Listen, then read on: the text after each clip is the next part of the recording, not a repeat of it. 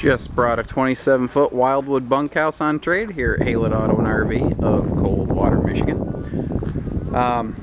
The folks just hadn't been using this one as much as they used to in the past. I think the kids moved up and moved on, and they didn't really need themselves a bunkhouse anymore. So they swapped her out, upgraded, and we have ourselves a very nice little trade here. Looking around inside, you know, looks used but not abused.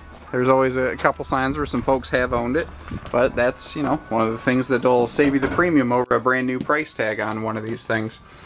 Big super slide out, and you see linoleum floors throughout. That makes it so much easier to clean.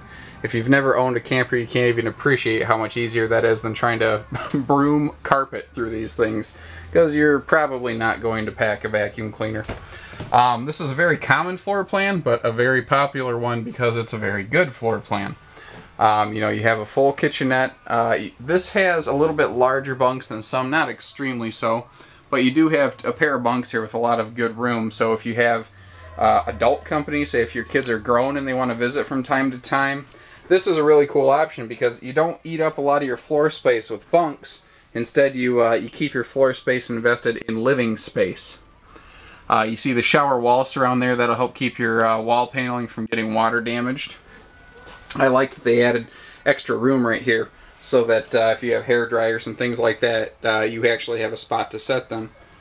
Actually, it's interesting because this is a little older, but Forest River, in their wisdom, always added a lot of extra power outlets because the kids tend to bring gadgets, you know, be it some kind of video game system or a portable DVD player, and nowadays tablets and iPods and things like that are super common. The entertainment center is set up for a classic standard television. You could always put a flat screen into it.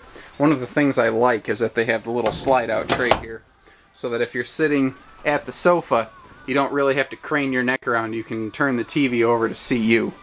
Another handy little feature, your stereo here is set up for selectable inside and outside speakers.